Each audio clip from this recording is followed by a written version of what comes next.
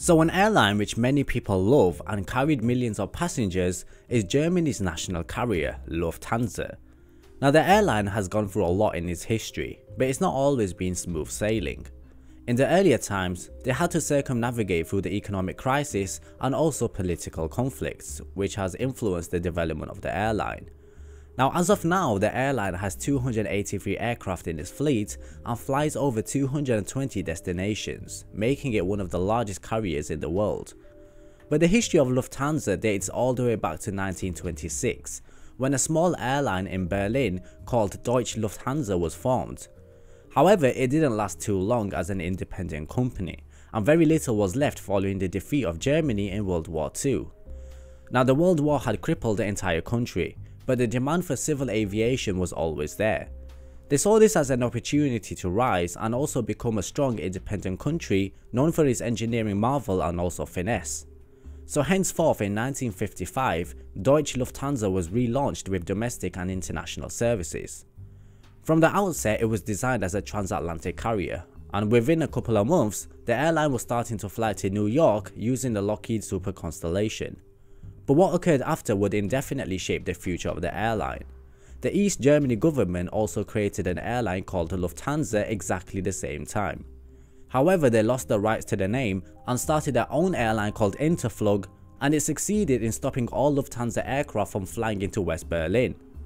Now even after the fall of East Germany, it was 2001 before Lufthansa started flying to the UK from Berlin, a route which was abandoned within that year, and it was 2010 before the old hub of Berlin could start serious European and long-haul operations.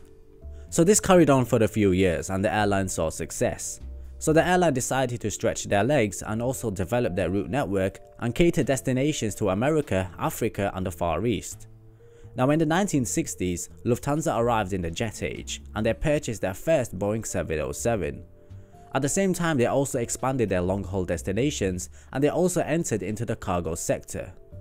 But as we know in life, everything that goes up must come down, and the same is for Lufthansa.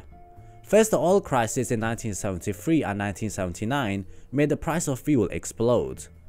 At the same time, it created a new understanding of how resources are handled, and it drove the development of fuel-efficient aircraft and also quieter engines.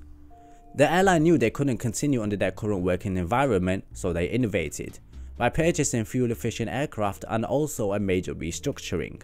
They bought their first Queen of the Skies in the 1970s, and it was deployed for the first time on long-haul routes, followed by the Douglas DC-10. Now from 1976, the Airbus A300, which was the first wide-body twin-engine plane, was also used for medium-distance flights. So the airline was continuing to grow, and they were seen as a mass transportation. They redesigned their route network with faster connections and fewer stopovers, and was also one of the first airlines to welcome women in their cockpit. Now major changes also occurred. In 1995, Lufthansa Technik AG, Lufthansa Cargo and also Lufthansa Systems were all changed into independent companies, and Lufthansa was finally privatized.